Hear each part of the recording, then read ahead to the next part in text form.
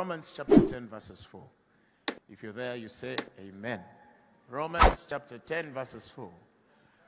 The Bible says, for Christ is the end of the law for righteousness to everyone that believeth. For Christ is the end of the law for righteousness to everyone that believeth. For Christ is the end of the law for righteousness to everyone who believeth. Christ is the end of the law. Are you hearing me? That means if you have Christ, you are at the end of the law. You're past the law. You're now with Christ. Who understands what I'm saying? Christ is the end of the law for righteousness to everyone that believeth. That means when you receive the righteousness of God in Christ, and Christ becomes your righteousness, you've gotten to the end of the law. Somebody say, I'm at the end of the law. The next verse says, for Moses describeth the righteousness which is of the law, that the man which doeth those things shall live by them. Underline the word doing, right? The man who doeth those things shall live by them. So the law puts men at the place of doing. And the next verse says, but the righteousness which is of faith speaketh. The righteousness of the law doeth.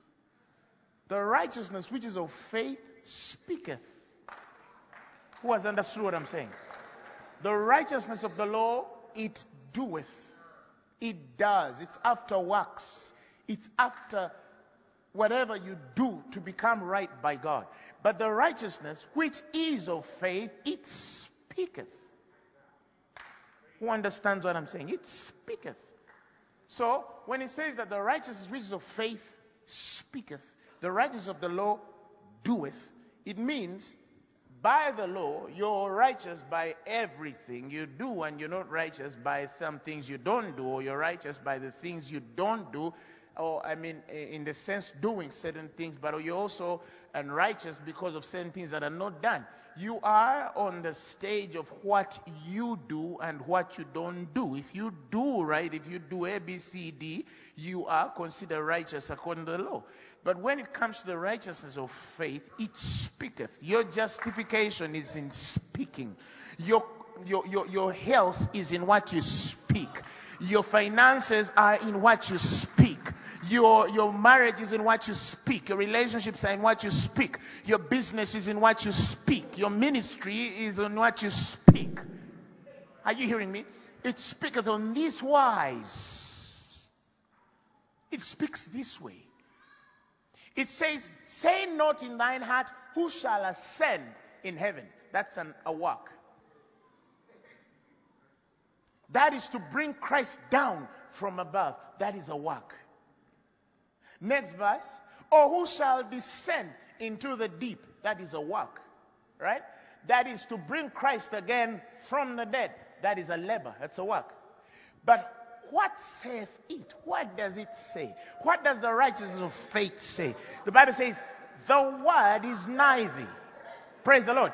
Even in thine mouth. The word is nigh thee, and that word is in your mouth. That is what the righteousness of faith says. The word that is in your mouth is the word that saves you. And in thine heart, and the word that is in your heart. That is, he called it the word of faith. And he says that is our gospel, what we preach. He says that is our gospel. That is the center of what we preach. The word of faith. The word of faith, which we preach. Praise God. So it's no longer the work of faith. It's the word of faith. When the word of faith comes, the works follow.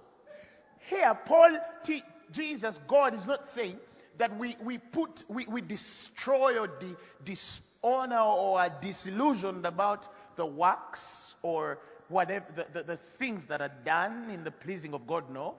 But he's cognizant of the fact that firstly, you learn the way to speak with your mouth. You learn the way to confess with your mouth. The righteousness of faith speaks on the word which is near you. That is the word near you is defined as the word which is in your mouth and the word which is in your heart. Who is understanding what I'm saying? And it says that is the word of faith comma, which we preach. In fact, in the literal translation, the center of our gospel and the message we preach. That means the holistic sum of the New Testament dispensation is aimed in the word of faith. Maybe let me explain a few things. If you are a reader of church history, E.W. Kenyon, I think he was born in 18-something and then he passed away, I think, in 1948. If you read the works of E.W. Kenyon, nobody can argue that he is the originator of what present truth calls the word of faith movement. Okay? Now I'm going to speak to you as mature. I'm going to speak to you as though you're in Bible school. Is that okay? He was the originator of the word of faith movement, E.W. Kenyon. Almost everything we read now in present day that we know to be a faith thing, if you read it through the fathers of the faith, you're going to realize almost every area they are touching, E.W. Kenyon touched. And later, a few guys later. And then later in the 50s, the idea and mind came through the man of God called Kenneth E. Hagin. How many of you know Kenneth E. Hagin? You've heard of him. I've spoken about him because for me, those were the bonds I fell onto because I didn't have an opportunity to see him. I think he passed in 2003. Those are the bonds I fell onto. What do I mean by that? I mean, you remember how the generation of Elijah passes on to the generation of Elisha, and then Elisha dies without passing his mantle to the next dispensation. And now I'm talking about a transgenerational anointing. And then one soldier one time comes and then he's dead, and then they throw his body on the bones of Elisha and he leaves. But did he simply receive the anointing of Elisha, or he simply received the power to heal the sick? And probably that man received power to heal the sick, and that was, I mean power to heal and live. The power that raises dead men, it entered his body and it received life. That is how anointed Elisha was. If you think about it for a moment, that a man's bones are long-lived, but if somebody simply puts a dead body, dead without oxygen, cold, a stone, they throw that body on the bones and a man lives. Who understands what I'm saying? But it's so sad that that man simply received life. It's not written anywhere in scripture that that man went beyond life. Are you hearing me? Now, when I'm saying that those are the bonds of which we fell, some of us in the first earlier years of the gospel and the anointing, we were very confused young men, but with a very great anointing. If you're talking about the gifts of the Spirit, they were operating. In fact, for me, my primary years, you'll ask Apostle Emma, they'll tell you, my primary years was literally deliverance, prophecy, deliverance. I was not tying on it, it was tied on me. Still is, praise God. And I remember many days, he'll tell you where we used to go for overnights and prophesy on people for like 3-4 hours, and it gets deeper every hour. By the time it's 5, you've almost prophesied on the whole church. Because then the churches we used to go to were 100, 200 people, and then people are crying, some are on the floor, the anointing is flowing, and then it goes deep and deep and deep, and then you go home, and then you're like, God has worked through me. But there was quite something missing in there with our lives. And I've seen it very continuously in the church of this part of the world. I've seen that many of them have not taken time to read church history to understand why we preach what we preach. Are you hearing me? So when you start to teach certain things, you already look strange to them. Who are you? Are you that guy is cult? He's teaching things that are strange. But what is strange about what we're teaching? Are we teaching outside the word? No. But you see, many of them have not been exposed beyond their 4 boxes of ministry. Many of them have not been exposed beyond the doctrine. And that is why I don't understand how people can say that they are going to regulate faith. All pastors should go to Bible school. They are not telling us which Bible school. Which one? Are you going to also regulate which Bible school is true? Because again, we're going to have trouble in people saying, no, this one is real, this one is not real. Praise God. Some of us went to the Bible school of the Holy Ghost. Not certified by man. Are you hearing me? And I know many guys with Bible school papers and they're killing people. They're robbing the church. They're destroying lives. Yet they have all these degrees and masters in degrees. It will not happen. Read my lips, word of faith. Praise God. It will not happen. You can't regulate the anointing. Praise God. Unless you want us to rebo shaka. You understand? But we will pray. We will pray. We know God. I always tell people, we will pray. We know God. We know God. Praise God. Anyway. So I was saying that when Kenneth E. Hagin comes through, he develops the work which E.W. Kenyon had started. And he comes now to be called the father of the Word of Faith movement. But we all give respect and honor to E.W. Kenyon because Kenneth was visiting Kenyon's works. It's evident. Or at least he was speaking from what Kenyon had already brought to the world. There could have been men before that, but all we know now and can locate by paper is Kenyon, the right. And then later guys like Charles Capps come through. The list is endless. Then the present day truth guys come through. The Oral Roberts come through. Many of those guys then start coming through, and then the later generation of Word of Faith. Many of them just come through. Some people like the Benny Hinn's borrow a big percentage of it, but then they stay a little bit traditional in some form. And but the John G. Lexis were Word of Faith. All of those guys, if you really read their works, and then probably the present truth, the Edepos, Adeboyos, they get it from Idahosa. Idahosa gets it from T.L. Osborne. T.L. Osborne is Word of Faith, 100%. The list is endless. There are kilometers of Christ Embassy, and all of those men are Word of Faith people. If you hear, you see Kenyon, you see W. But you see, in every dispensation, you'll notice this one thing, that there's always an advancement in every generation, and then we get to know more. We get to know more. We get to know more. But that's our line. I want you to know that's our line. That's our line. Tell your neighbor, that is our line. Praise God. E.W. Kenyon, Kenneth E. Hagin. Praise God. Of course, like I said, in different ministries, you'll see different forms. Some go off here, some vie off there, some go the other day. So that's why for me, majorly, I connect more to the Kenyons and the Hagins more than many of our then present and more. Because some of them, again, when I look through, in some aspects, not all, in some aspects, some have gotten into another understanding, not necessarily wrong, but I don't understand it, so you understand what I'm saying? I'm not saying they're necessarily wrong, but if I don't understand them, I don't push what I don't understand. You get my point? There are certain things that creep in then unawares, even in the movement, but I've learned this one thing as a man of God, and you should always know that the message is suckered, the method is not. Okay? Never forget that. The message is suckered, but the method is not. That means methods change, forms of ministry change. Some people minister differently from others. Some people do certain things differently from other people. You understand what I'm saying? Maybe you're going to go to a church and then they're going to emphasize money a certain way. That's their method. Methods are not suckered. You understand? But the message is. And maybe you come here and you're going to find I'm not talking about money.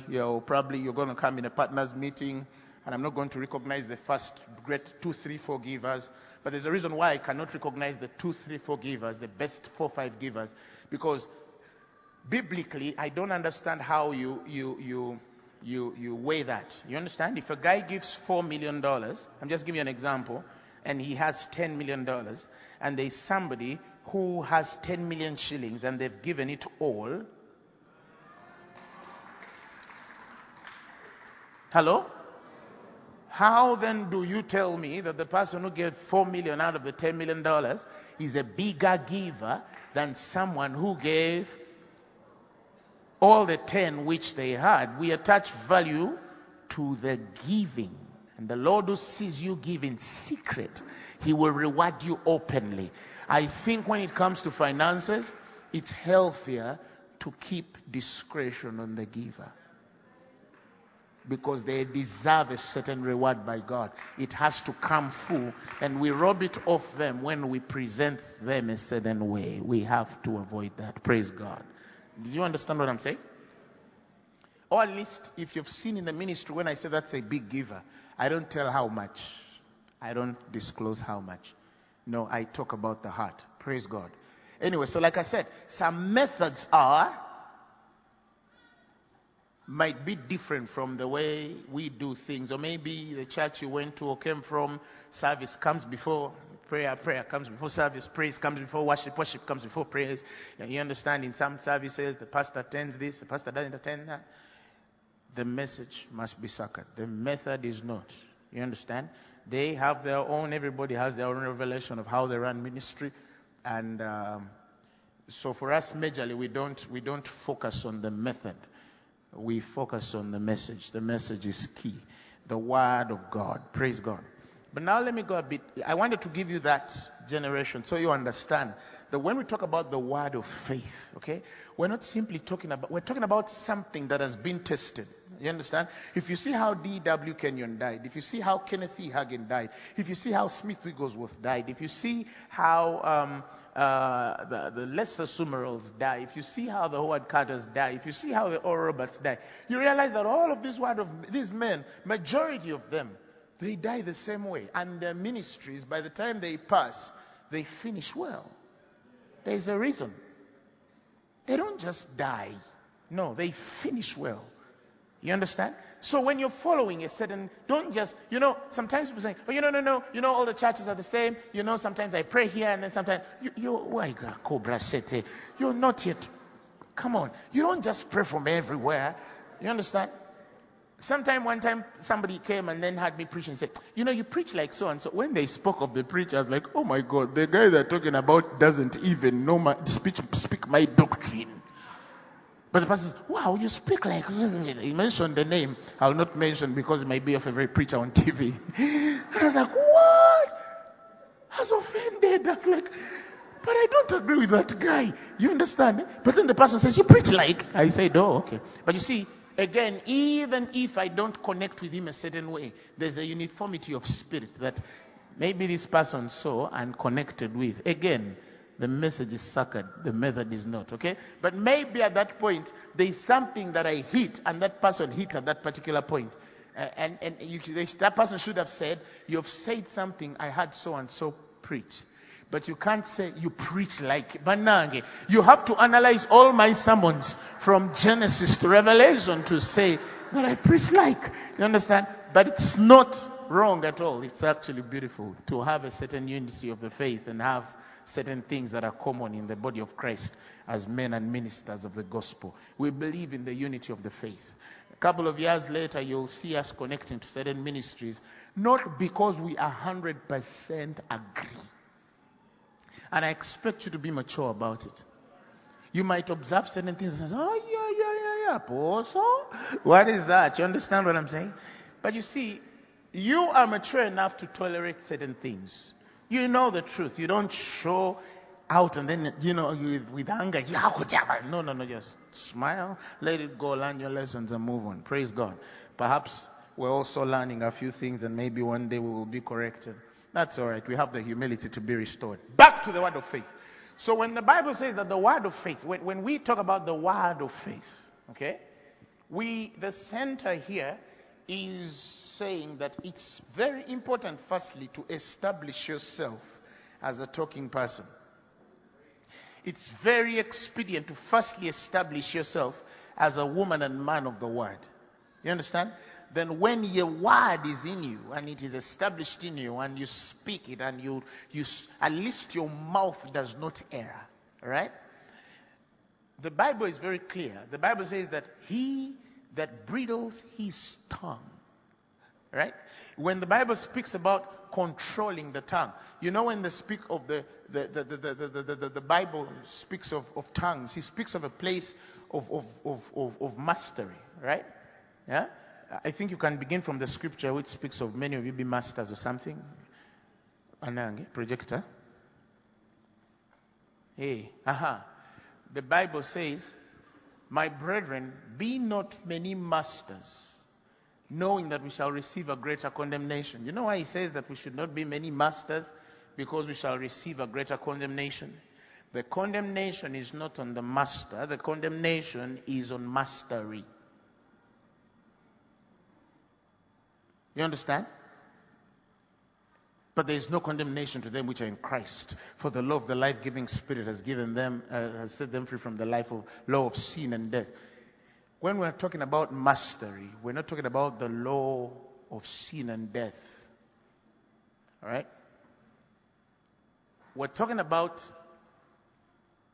the excellence of power. All right?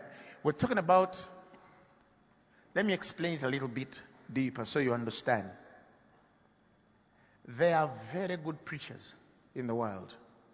All right? But when you hear the spirit of this preacher or minister of the gospel, you sense that they are good, but learners. They are learning. They are still adopting. They are still getting into certain zones of the spirit, but they are deep. They are wonderful. Of course, not everyone in this room, I expect that you can tell the difference. Because some of you, your mind tunes on when the man is saying, and I make a confession like Philemon 1:6, the communication of your faith becomes effectual through the acknowledgement of every good thing which is in Jesus Christ. Oh, Apostle Grace says that. And then you tune on and then you're probably in a meeting. And then another man says, if Philemon 1:6 says the communication of your faith, and you go, oh, it speaks like Apostle. You understand it? But you see, are you getting what I'm saying? Because you've simply had somebody quote the scripture that I'm quoting. But it's deeper than that. The communication of my faith becomes effectual by the acknowledging. Yes, my mouth does it. But have I gotten into the place where I have mastered what I'm preaching? Let me tell you what mastery does. It brings certain results. You understand? It brings certain results. I was talking to a group of pastors over the weekend, and this man I was talking to, I told him, look, sometimes you find a minister say, you know what, it's not about numbers. And I look at him and said, what do you mean? It's not about numbers. We were anointed to depopulate hell. We were called by God to preach the gospel in the whole world that will save them. He told us, occupy until you come. Are you hearing me? The Son of God came, and when he sat, numbers came. How do you tell me that it's not about numbers? What do you mean? Oh, you know this concept of mega churches. What do you mean by, if you're talking of mega churches, Christ had one. 5,000 men are following him without food. Come on, somebody. 5,000 men are following him without food. What do you mean it's not about numbers? It's about numbers. It's about people. Maybe you say that some ministers abuse that place. Yes, deal with the minister. But regardless of whether the minister is funny or not, when I see a funny man of God, a funny minister having thousands, there is pain because he's leading men into hell. Hello? So anyway, let's go to the scripture. When we're talking about mastery here, we're talking about you can be a good preacher, but you've not gained mastery in it, right? You can be a good worshiper, but you've not understood mastery in worship. You can be a good business person, but you have not gotten into the mastery of it. Yes, the results is one, but the maturity of that mastery exists. You understand? It is worked in you. It is not just impulsed. Right? When Paul says, I would not speak some of the things which Christ has wrought in me. He says, you make the Gentiles obedient in word and deed.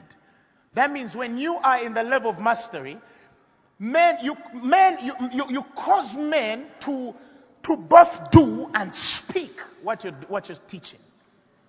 Their tongue changes and their actions change, right? But you see, the process, word, deed. Deed does not precede word. The word precedes the deed. You understand? They firstly learn how to speak right, and then they act right. If you are a master in healing, right? You don't heal the sick. You teach men how to heal the sick. That's mastery. If you are a master in finances, you don't have a lot of money. No. You teach men how to make money. If you have a mastery in the prophetic, you don't prophesy accurately. You teach men how to flow in the prophetic. If you carry a mastery of wisdom, you don't just carry wisdom on you. You put wisdom on everybody who comes in your contact. That's mastery. Mastery has a place of teaching. Of course, some theologians and many men of the Spirit have said that when a man has done 10,000 hours under the light of a particular field, that man can be regarded a mastery. I agree to it to a very large extent, but not to the fullest extent, because we don't know how many hours Apollos had done before Priscilla and Aquila called him aside to tell him that the way you're going is wrong, and they show him the better way of the gospel. I don't think Jesus did 10,000 hours for mastery, but I believe that there is a process and the due experience that comes when a man has walked a certain place. There's a price. The grace of God helps that man pay the price. It's in there. You don't just wake up and then tomorrow everyone is understanding you, and then you have a ministry and you're standing. What people don't see are the years before. You understand? What people don't understand are the years of preparation. But everybody has their own due, and everybody has their own process. If you skip a certain process, you will be thrown back to it. Want to run all the way you want. I see some young men rushing to going up, but they don't know that the shortcut of the Spirit is to follow the principles in their steps and patterns as they have to be followed. There is no shortcut of skipping 4 classes in the Spirit, but there's a shortcut of understanding each class quicker. That's the only shortcut by God. But you don't go beyond the principles. Who is understanding what I'm saying? Anyway, back to what I was saying. That when we're talking about the mouth and the bridling of the tongue, he says, for in many things we offend. Huh? Are you seeing that that's the second verse? In many things we offend. James is talking about the ultimate mastery. If any man offend not in word, give me the Amplified of verse 2.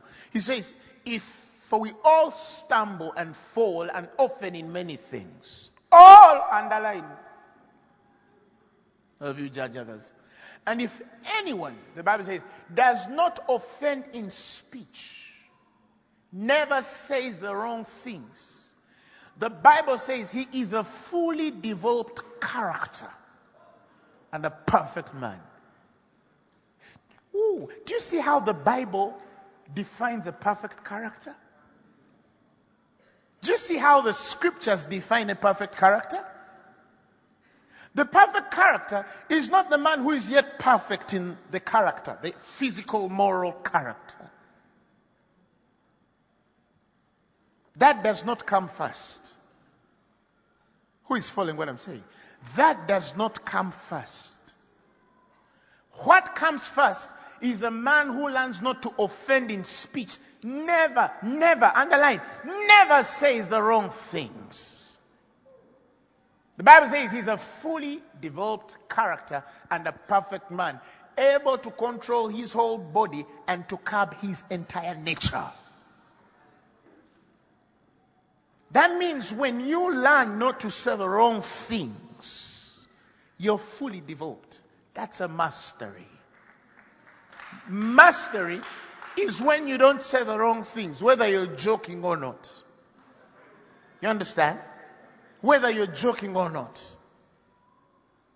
You preach to someone for years, and then one time they call you after 5 years and say, I'm tired. Why?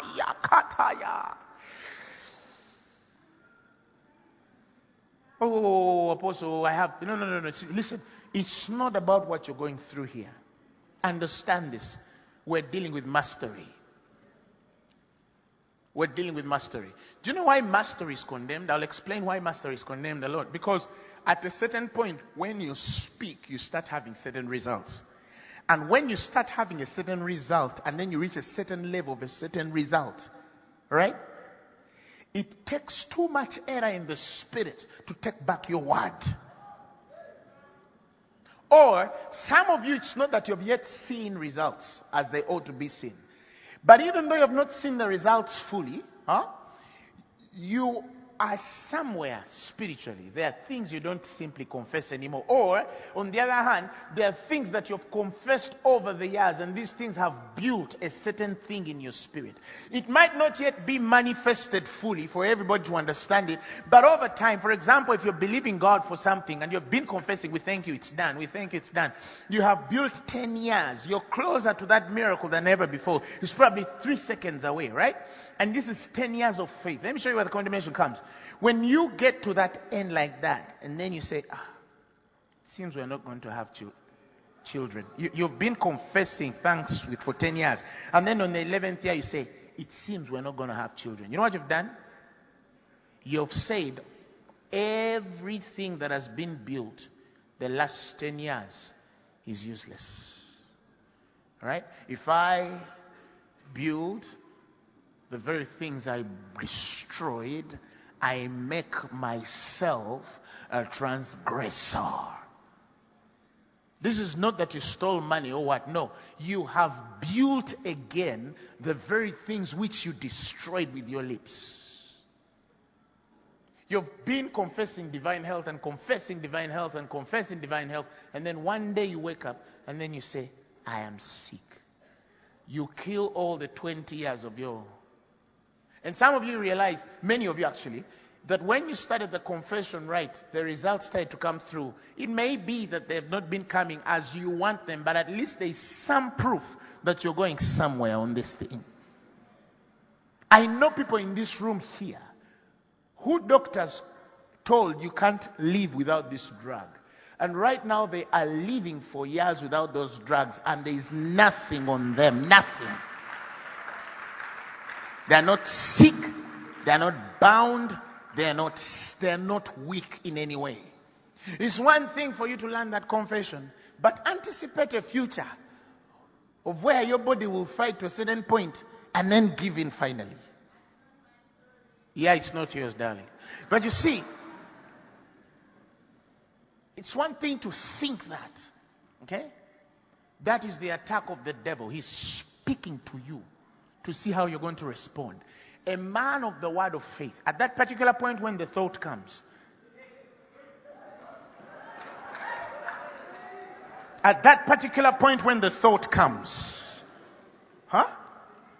the problem with many of you, the error is, you feel it, then you swallow it. Then you say, let me change my thoughts. No, don't change. Before you change, there's a battle here you've left. Hallelujah. There's something that is unfinished. How could you come in my head and convince me otherwise from what the God of I serve has said? You come and say, devil, in the mighty name of Jesus, I'm the righteousness of God in Christ. I cannot fall sick. I don't fall sick. That is not my report. You're fool. You're fool. And you leave it there.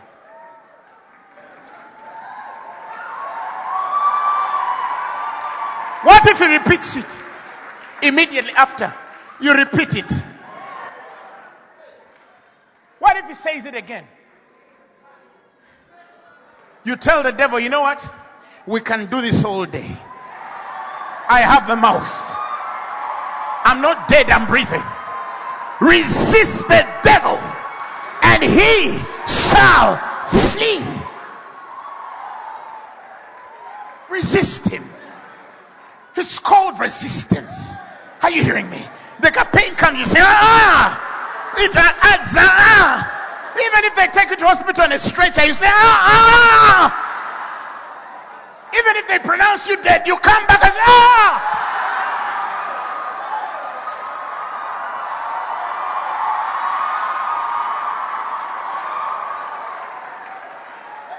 But how many people can hold that tenacity? It's a person who were teaching faith. They fell sick and fell sick and fell sick. And then we taught faith. And I remember warning this person. I told him, you know what? Stop. I remember Apostle Emma went to visit the same Christian that I'd been speaking to just a couple of days ago. I entered this room and this person said, oh, no, Apostle, I'm walking out of this. I'm healed. I'm free. And then Apostle Emma goes to visit the same person. They don't know that I was there. And the same person tells Apostle Emma, you know, it's a matter of time. I'm going anytime. Yet the same person was with me in the same room telling me that they're free. Apostle Emma gets in and they tell him, no, it's just a matter of time. I'll be gone soon. I knew they were going to die.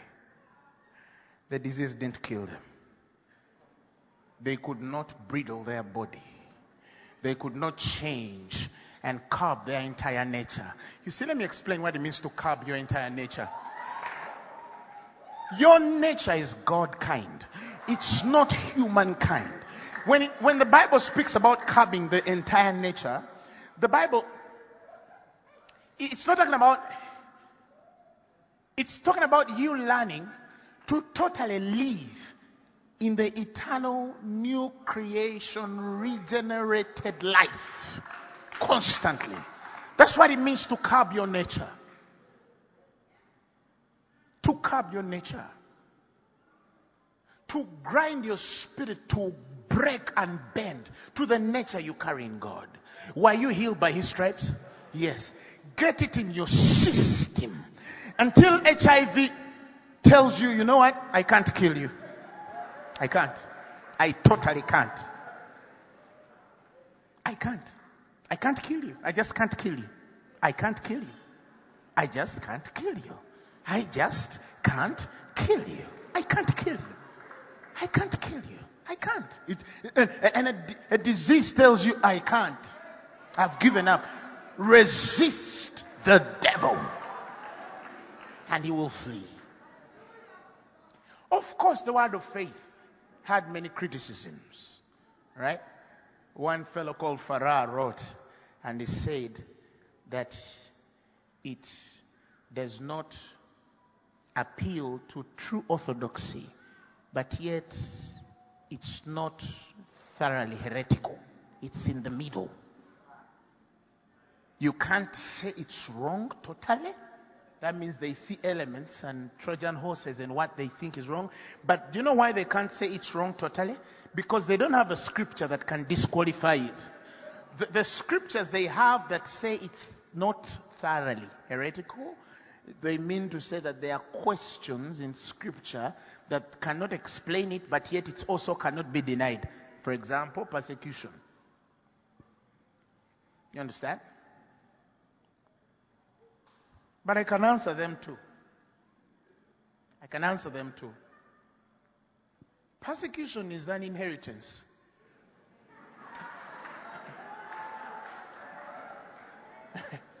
He said 100-fold. They shall inherit 100-fold in this life and persecution.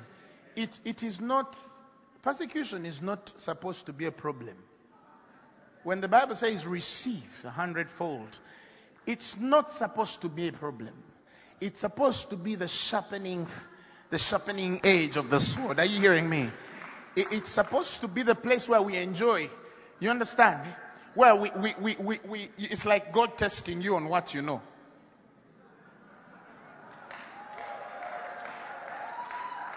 Are you hearing what I'm saying?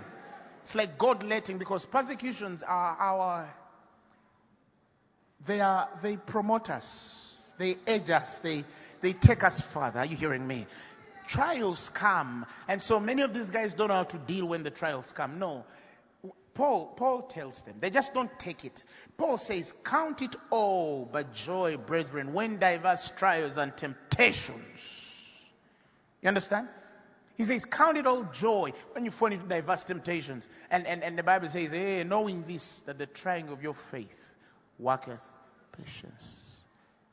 Praise God. And the next verse, hey, but let patience have their perfect work, that ye may be perfect and entire and wanting nothing. So why is it coming? Maybe read it in the Message. You'll understand it in the Message better. Go back verse 2. 1 to 2, let's read. Read it again. Read it again. Read it again. I want you to read it a certain way. I've not yet heard it in my ears. 1, 2, 3, let's go. Did you hear that?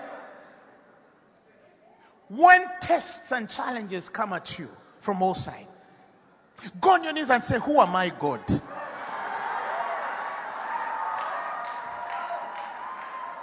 That trials and tests are coming. Oh, thank you. Thank you. And I'll explain you why. He says, you know. He didn't say you pray. He didn't say we expect. He doesn't even, God, he's not saying, you come from my end to know. No. You know that under pressure, your faith life is forced into the open and shows off its true colors. Hallelujah. Praise God. Praise God. You know. Tell your neighbor, you know.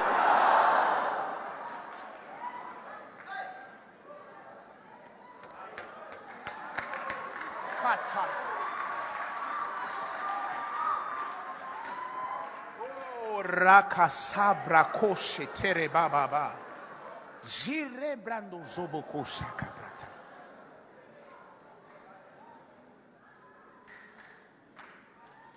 Tell your neighbor, I know what pressure does to me. But the doctor said you have high blood pressure.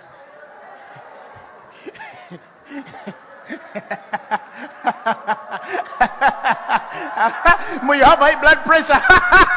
Woo! Just celebrate and say, my faith life is forced into the open. And it shows its true colors. I'm going to prove to you that I'm not hypertensive. Why? Because hypertensive people die this way. I'm not going to die of hypertension. So for us, pressure and challenges, they bring out faith. You have to get to the level where even the devil fears to pressure you. He knows if you attack that woman, we are in trouble.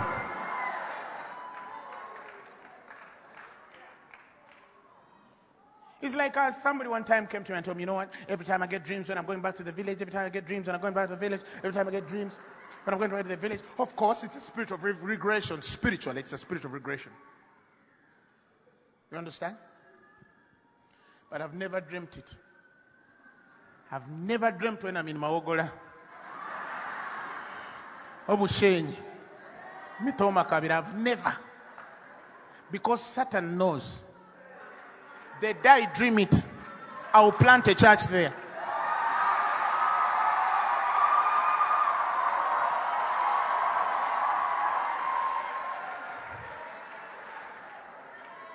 I will plant it there quicker than I plan. Hachimani. He knows that. And I told him, Satan, you know people dream things going back in the village. Make me dream when I'm in the meet. Just bring it to sing. You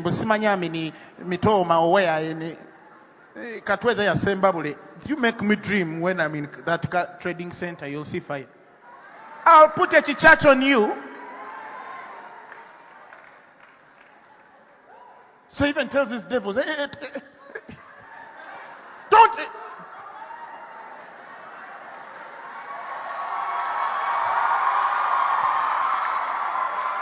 Tell your neighbor the word is naive. It is in your mouth. And Paul says, which we preach. That's what we are preaching. That's all we are telling you up to now. The word in your mouth and in your heart. That's what we are telling you. It's the most important thing. It does not matter what the doctor has said. What's in your mouth? It does not matter what you're going through. What is in your mouth? It does not matter what is in your financial life. What is in your heart? and in your mouth. What is in your heart and in your mouth? As we've believed, have we spoken? What is in your heart and in your mouth? Let me tell you, there's a man who is 100% healthy from head to toe, but his tongue and mouth tell you that man is gonna die. And there's a man who is not clinically supposed to be alive, but his mouth and heart tell you he will live a full life.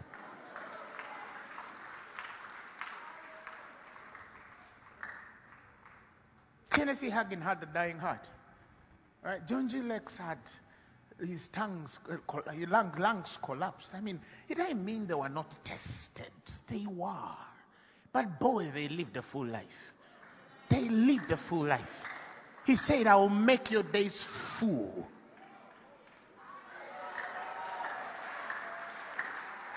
He said, I will make your days full. Tell your neighbor, he will make my days full. I tell people, if you know you have something, an issue that you're dealing with every morning, he said these words are medicine, right? Do your prescription. Like the doctor says 2 times 3. You tell yourself in the morning, in the afternoon, and in the evening, I'll be making the confession concerning this bacteria, this virus, this infection, this money issue. You understand? You wake up in the morning, you take your medicine. Hallelujah. You wake up in the afternoon, you take your medicine. Praise God. You wake up in the evening, you take your medicine. They ask you, are you taking medicine? Yes, I am taking. But what is the medicine? The medicine of the word. Praise God, somebody. You will live and not die. Your life will be full. Your finances will your marriage will be a success. Your relationship will be a success. God will help you.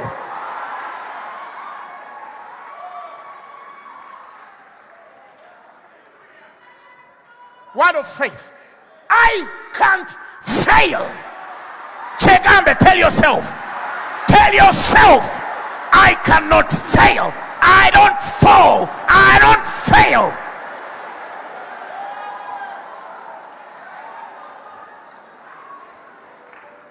It's the word we preach.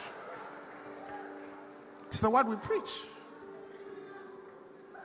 Tell your neighbor, it's the word we preach. Yes.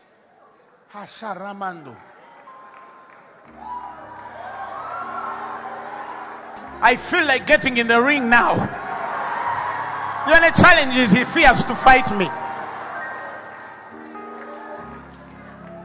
He fears to fight me. He knows what I'll do.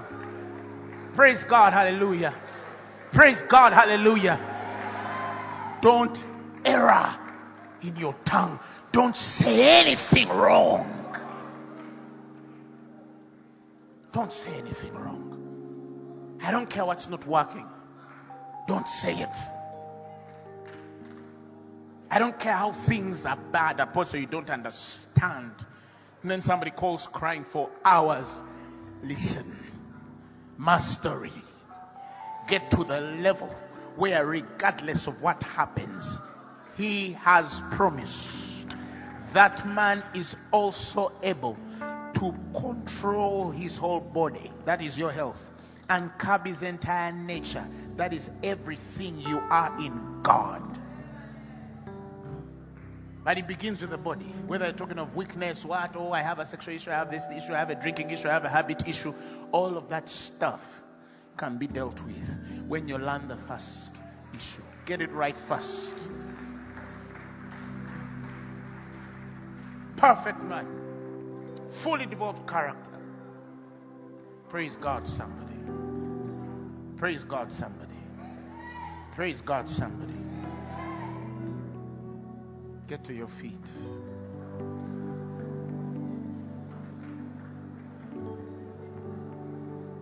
Kura baba kosha braka baba kosha kababa. Braza baka baba kosha baka shabaka rababa. Zire bronda rabakoshe bro ro ro ro ro bo bo bo. I feel the anointing for the impossible. Ladies and gentlemen, I feel the anointing of the impossible. I am going to release a certain anointing in just a few seconds from now. In just a few seconds from now, I'm going to release a certain anointing. Don't come. I'm not going to lay hands on you. It's going to come where you are. It's going to come where you are. Speak in other tongues. I want to release something. I feel mandated by God to release something, and I'm going to do it in a very short while. Come on, speak in tongues. If you don't have tongues, speak in a language you can. Say, I will not fail. My health is robust. My finances are upward. My marriage is okay. My sight is controlled by the Holy Spirit. My body won't fail. My life won't fail. My business won't fail. My career won't fail. Come on, speak, speak, speak, speak. The righteousness of faith speaketh. Speak.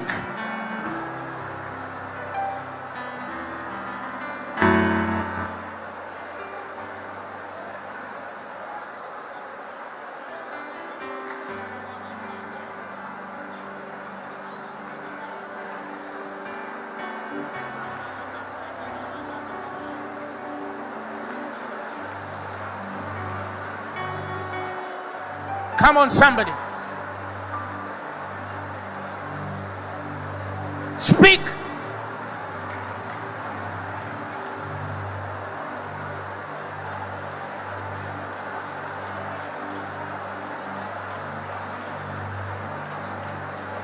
Life to what you're saying. Medicine to your bones.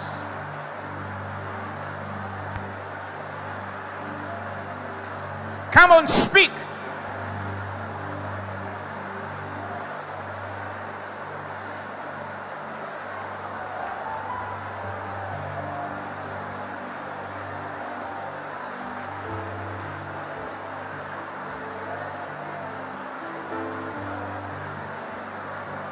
Say the craziest things. Say the craziest statements.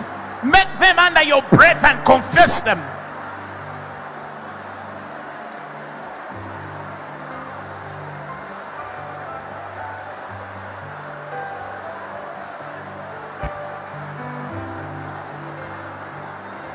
Shabakatarabaye. Prabakatabakayerebu.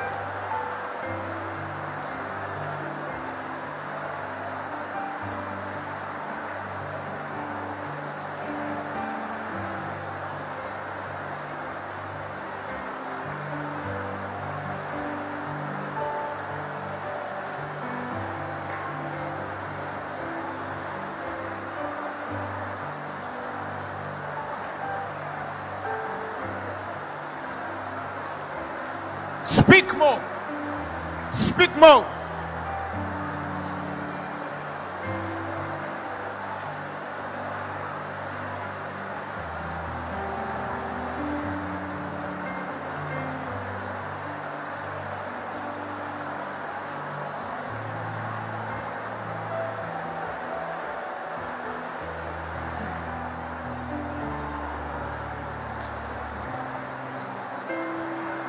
Cerebrosa. Take it higher. Lamp to my feet, light to my path, it is you, Jesus. It is you.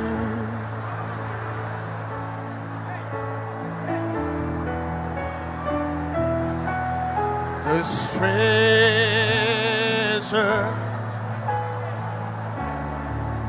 that I hold more than finest gold, it is you, Jesus. It is you.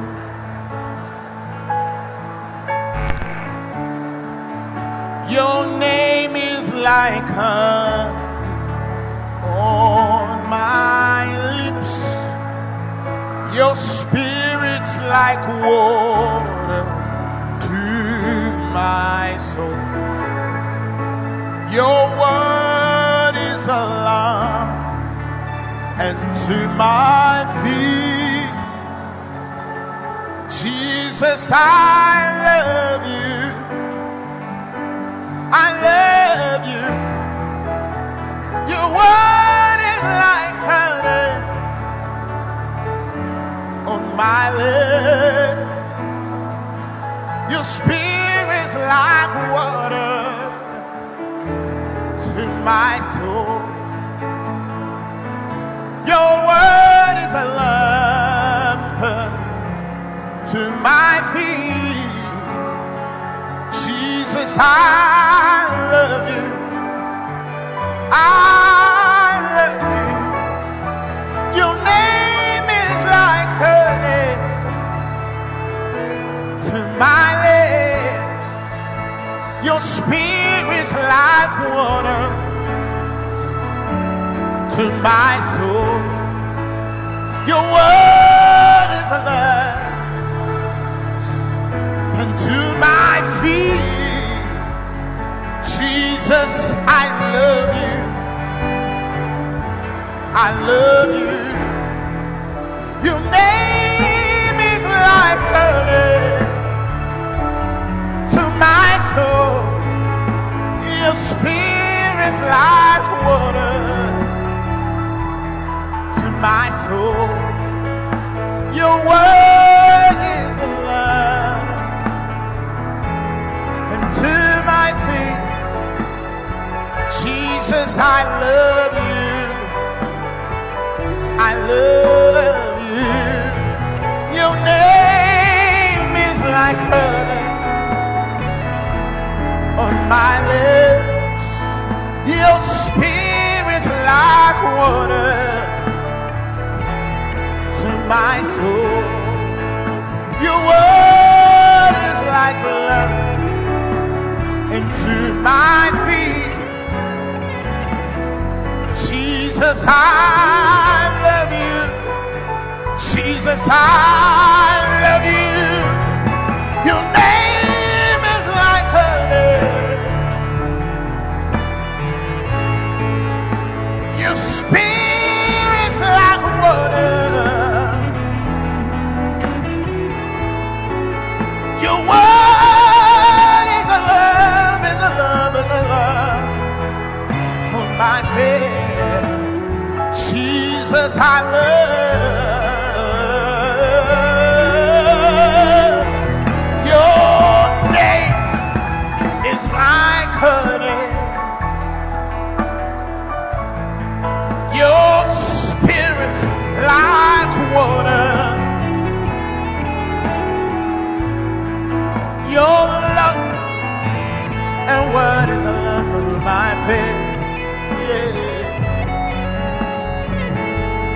Jesus, I love you. Jesus, I love you. Hey. Oh, my.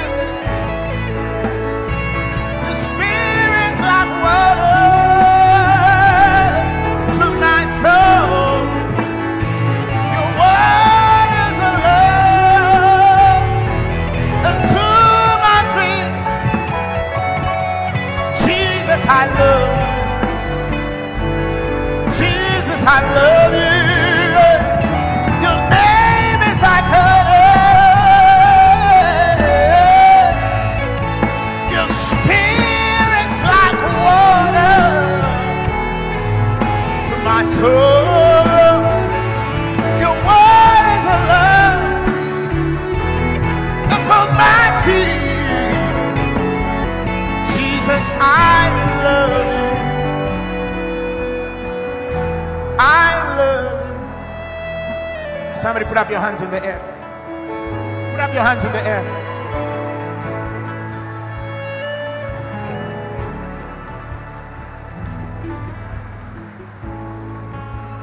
You are the air I breathe. Put up your hands in the air. You are the air I breathe.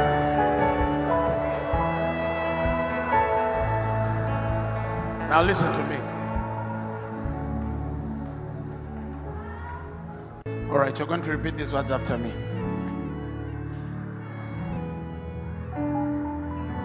Say, Lord Jesus, say, I thank you for the gift of salvation. I thank you because you died and rose again for me. You are the Son of God who gave his life for me. Tonight, I receive you as my Lord and Savior. I'm born again. Amen. God bless you.